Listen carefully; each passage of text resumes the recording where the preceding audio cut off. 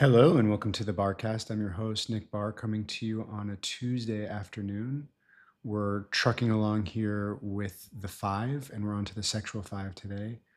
The keyword for the sexual five is confianza, which is translated here as trust. If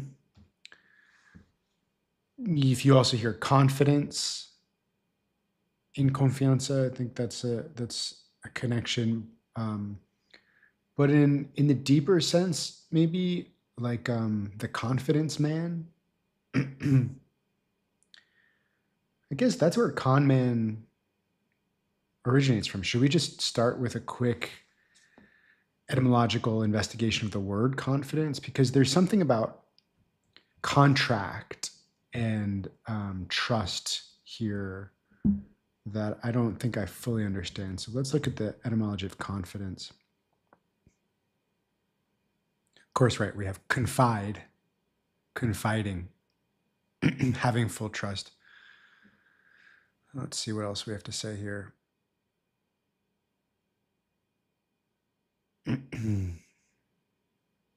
Assurance or belief in the goodwill, veracity of another is the original meaning of confidence. Firmly trusting, full reliance. So there's the origin of confidence is relational, assurance or belief in the goodwill of another. And so I think that's where, it can connect with trust. And then con man, confidence with a sense of assurance based on insufficient grounds dates from the 1590s. Con artist is attested by 1910, but confidence man is a Melville book. So obviously, 1840s, I would guess. So let's just invite in all of that association, trust, contract, fully trusting another in sort of a formal way that sort of establishes reliance on the other. And I'm gonna once again, I'm not gonna read the whole chapter, although this is actually the shortest chapter I've seen yet. After the social five, which was quite long, and the keyword there was totem. And the point's made multiple times that fives have, as it says here, is if one tries to find the difference between the sexual five and the other subtypes of the five, it will not be easy.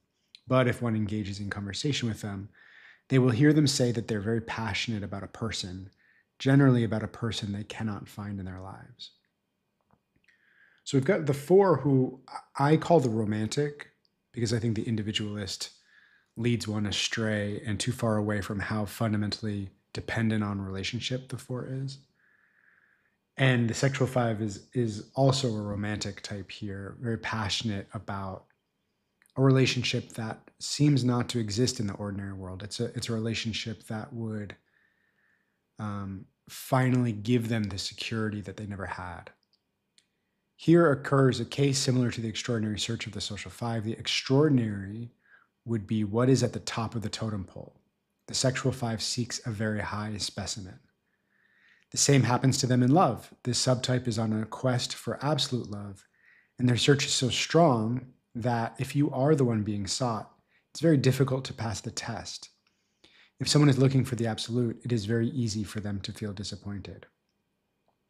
We must understand this passionate search in the sense of trust, of being able to trust the other. The sexual five is looking for that person who will be there for them and with them, no matter how or what, far beyond the normal vows of a commitment or marriage. The thought of the sexual five is that they must be able to present themselves to you with the worst of their inner world, and that you, as their partner, should maintain complete equanimity in front of their inner monsters, since they love you so much. So they live the love of a couple as a kind of ideal, but it is an ideal that does not exist in the human world. Excuse me. They go on to mention Chopin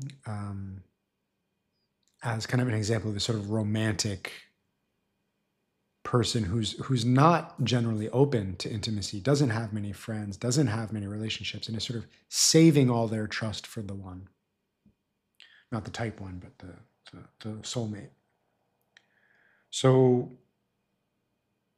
I think this is a pretty understandable passion here. So again, we're all five, all of the subtypes of the five return to avarice or stinginess, which is I have so little.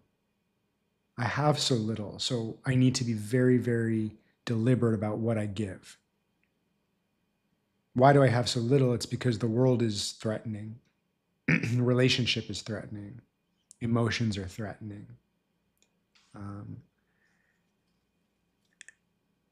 And so to need and be needed are pretty frightening for the five. And so the five seeks ways to avoid being needed or needing, and really becomes very stingy with the few interactions or the few relationships where they allow themselves to be needed or allow themselves to need others. So that's the basis, and we covered totem already. Let's just hit a couple of the beats from the essay by Mireia Dardar. Mireia. We isolate ourselves, we do not expect anything from others, and we do not trust life. So there's that word trust. So as someone said in the last chapter, this feeling of like locking your heart in a box. And so the sexual five is saving, in a way, there's almost sort of a virginity there, that they're saving themselves. They're saving their trust for that special somebody. We do not trust life. Both people and life itself constitute a cosmos situated behind a glass that separates us from everything. And it's the five who, in early childhood or even infancy, created that glass separation, or we talked about muffling before. On one hand, we live any relationship with the outside world as threatening, which at best will cause us pain. At the same time, deep down, we perceive ourselves as guilty when interacting with others because we feel we may hinder them. We believe that if we do not need and are self-sufficient, we can survive, and thus they will not hurt us and we will not hurt them. We live the emotional world as threatening and complicated, as something we can do without, since it causes displeasure. Therefore, we prefer not to get emotionally involved and stay in the role of observers of life, the investigator, the observer. The same non-involvement gives us a certain emotional infantilism, and at the same time an inhibited hypersensitivity, since we do not put our own emotions into practice. And I think that's true. The five is sort of emotionally frozen, potentially at a really early age. And so the path for the five to recover that can be really rocky. And for the sexual five, maybe in particular, they're going to be putting a lot of pressure on that relationship to sort of like birth their emotional life, birth their maturation that is set up for disappointment, right? Because that's too much to put on another human being. And by putting that much on the relationship, you're also setting yourself up to be disappointed, thereby saying, see, I knew I couldn't trust, right? And so all these words we just have to remember with the totem or confidant, trust. These words are always just keywords meant to point to a self-perpetuating pattern, or what Naranjo calls elsewhere, a deficiency motivation. A motivation that comes from some sense of lack, and when acted out, reinforces that sense of lack. So I must not trust the world or relationships until I find that special somebody. And then when that special somebody inevitably disappoints me or is nowhere to be found, then that just reinforces my sense of distrust, which all reinforces this stinginess of energy, stinginess of love. It does seem that for 4s and 5s, these wounds are really early. I know that's been the case for myself, that like working with some of this material tends to be pre-verbal. It's like really deep in the body. Here, the author says, the wound in the bond usually occurs in the first months of life, when the baby has not yet established the differentiation between the world and themselves through the maternal bond. So there's a disconnection that runs very deep. A splitting is sometimes used as the word, a splitting.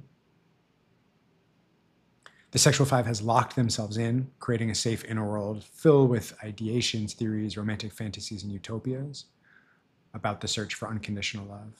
And that's that totem would be there too. So it's detachment.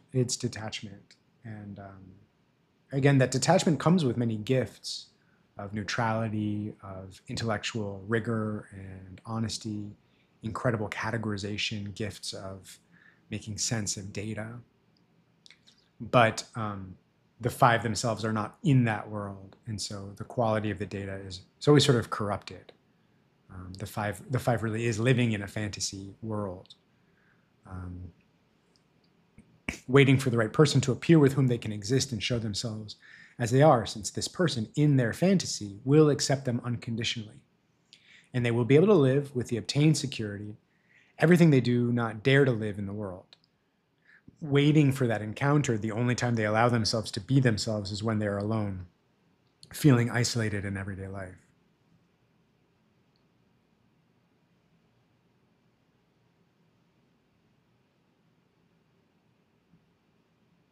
So there's this emotional non-dependence as sort of a basis for relationship, except for this imagined partner where there will be a full unloading of exaggerated dependence. And so the transformation story here, very similar to what we covered in the totem. First is sort of realizing the existence of this fantasy world and abandoning the project of idealism, which, as covered extensively in the totem chapter, can be really painful for the 5. Transformation begins when one leaves the world of reason and makes room for sensation, recognition of needs, inhabiting the body, body work, massage, yoga. Talked about Tai Chi in the last one. When one gives themselves permission to exist, and that's really, it is that sort of lower chakra, like right to exist work, right to be here, and leaving renunciation as a way of life, then a psychological change can occur, influencing their way of thinking. The author here says it's necessary to go through the process of psychologically killing the parents, which is certainly evocative. And what they mean is all the introjects we have swallowed about how we have to be and act will die, leading to paralysis and isolation, compartmentalization.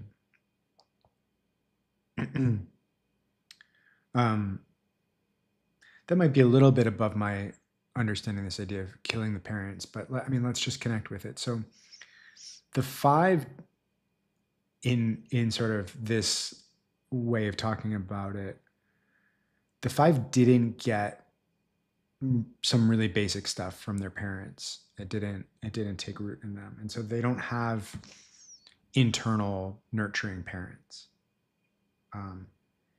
They don't even have necessarily a sense of,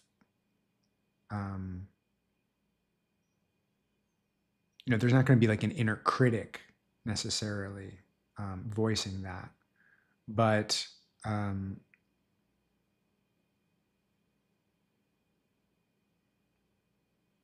the 5 builds up a defense mechanism. We've called it muffling or filtering or separation or hypersensitivity. And that's kind of their parent in a way, that's sort of the parent that they've invented. And I think what this is saying is that internal parent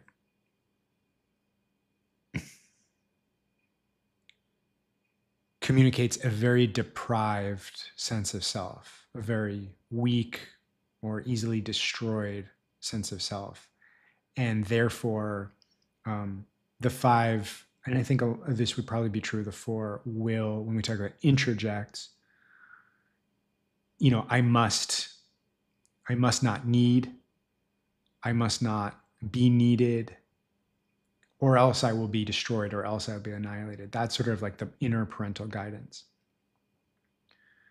And it's all grounded in a deep sense of lack of safety. So those are the parents that have to be killed. That's how I take that. See if this says anything else.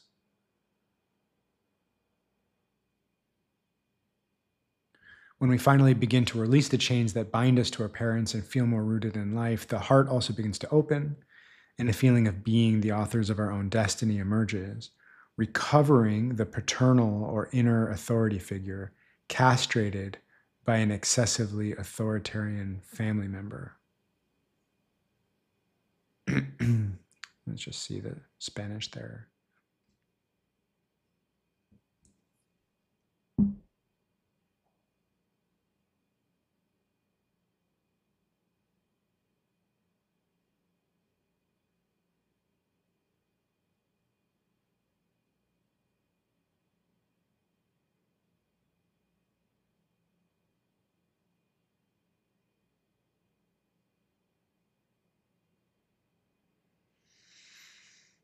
It's a good translation. So,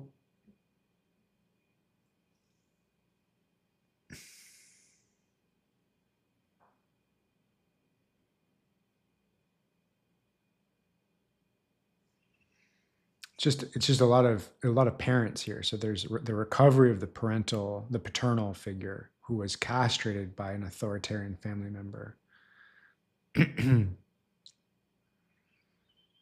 And this isn't my area of expertise, this kind of like depth psychology or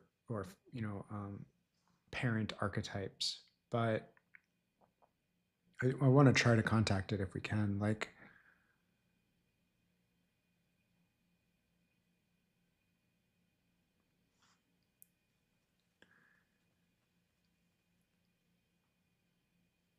the internal parent that we were just talking about that the five develops is a parent that says, you are not safe, it is not safe, the world is not safe, you will not survive, you will be annihilated.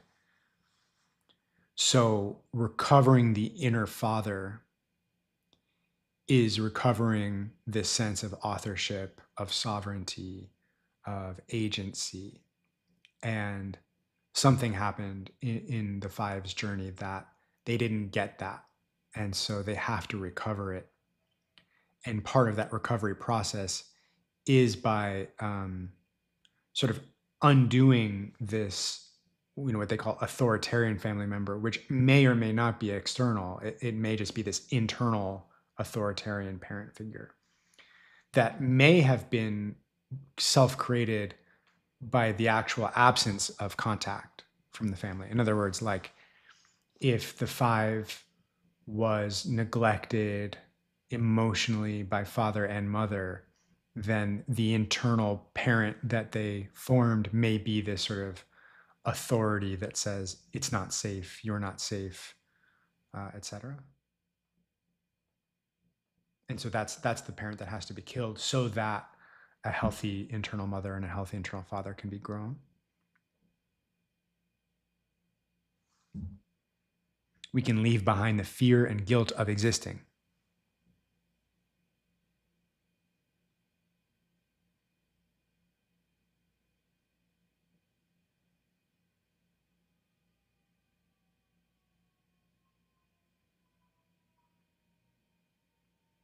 I think fear of annihilation, which is mentioned here, I think there's something about annihilation that for me really clicks with the five. Overwhelm and annihilation, which is different from the four. I think the four can recognize annihilation in their own deepest fears, but the four is almost more concerned with like non-existence. And again, that's that difference between the heart type and the head type, or shame and fear. being annihilated is like terrifying. Being invisible or being nothing or being broken, those activate the heart center more when I touch those.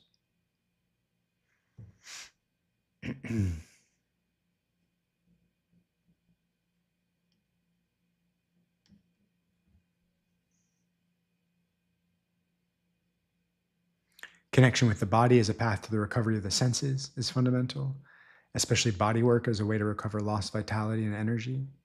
As one feels vital, they can go out into the world to meet others. The body is also where needs can be felt to be satisfied from there. In body work, it is important to recover the feeling of grounding and, in this way, energy. I think recovery of energy is an essential project for the five.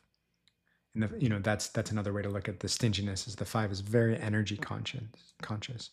And that will always be the case for the five. It's not like that's going to magically disappear, but I think it just comes over and over again how important body work can be for the recovery of energy.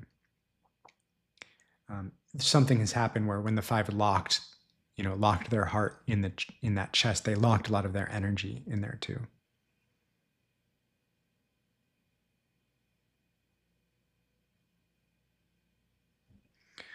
Yeah, we'll just touch on this last piece with the mother again, because this particular chapter talks a lot about introjection and internal parents. So I think it's good to just follow that thread all the way through. Recovering the bond with the nurturing mother, once the introjected, demanding, absent, and invasive mother is dead, helps to feel that there is no separation, that we are part of the same. Part of the same what?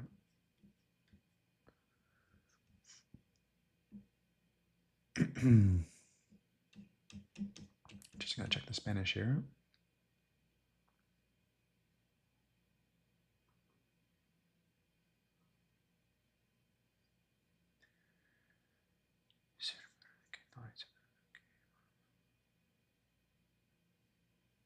It doesn't. It's sort of like we're all part of the same. We're part of the same. I don't know how you translate that. Parte de lo mismo. Que formamos parte de lo mismo.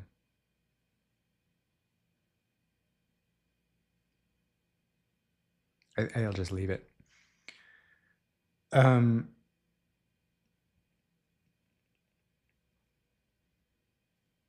Well, yeah, exactly. Here we have the introjected. So first of all, introjected as in self-afflicted.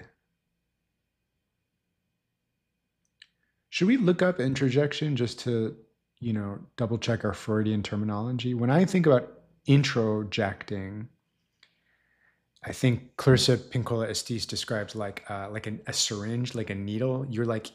It's like a self-injection of negative stuff. And so let's look at these descriptions.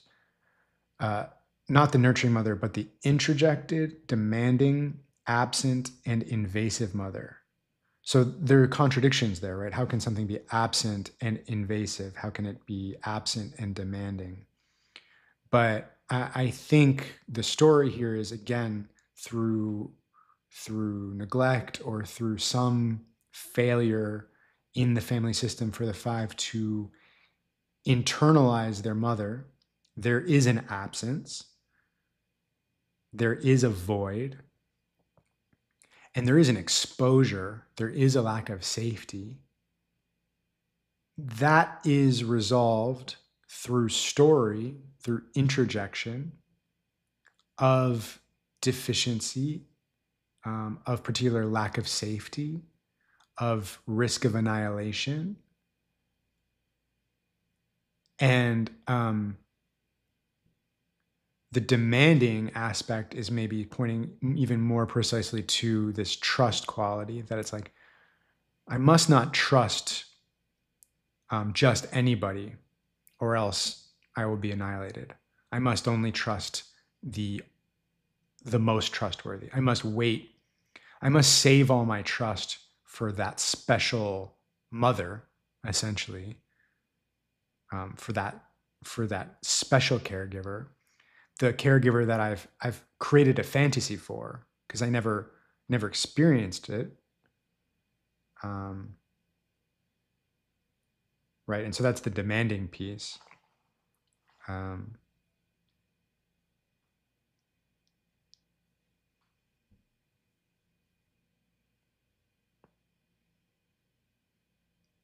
Once that whole story subsides, then there's the opportunity to recover a bond with the nurturing mother, again, internal, not like the actual mother, not the physical mother, but the mother who loves all her children. The Mother Mary, the mother of all beings. And that's that feeling also that, the four can find refuge in, of the ordinary. And from there's a feeling of non-separation, that we're all part of the same. And through that bond, the key to loving and being loved fluidly opens, wanting to stop feeling it only through the partner. So then it no longer is bottled up in just the romantic partner, but can be seen through the lens of all relationships. Then finally, the sexual five can fill themselves with love to give it without exclusive or highly selective relationships, and can love life and people in general simply because they exist. The work will involve expanding the circle of relationships where we can express our emotions and allow that flow to nurture us spontaneously, so we can see that exchange is necessary, not to dry up. And the chapter concludes with also just comment on not just relationship through human interactions, but also art, dance, poetry, stories, tales, so that this internal happening can be externalized, can receive an outlet. Okay, so that is the sexual five: trust, confianza, and we will wrap up the five next time with the self-preservation five, or the conservation five, which is refuge. See you then.